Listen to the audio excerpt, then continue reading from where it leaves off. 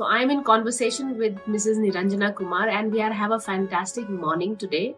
We're learning about dyslexia and its intersection with language delays and disorders. Generally, they have a sequential problem. Then they will not be able to tell a rhymes also in a proper order. These you can find that there is something wrong with our child. So as early as 6 years, especially children with autism, ma'am, whom we deal with a lot through one special place.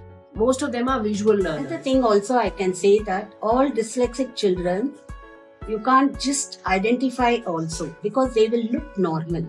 Yes, ma'am talked about different types of intelligence and that every child is unique in their learning capacity, their capability and the skills that they are endowed with. He had interest for music, so I spoke to his mother and they developed him. Now he's one of the leading singer in the in Bombay. He does lots of music programs with many celebrities, everything.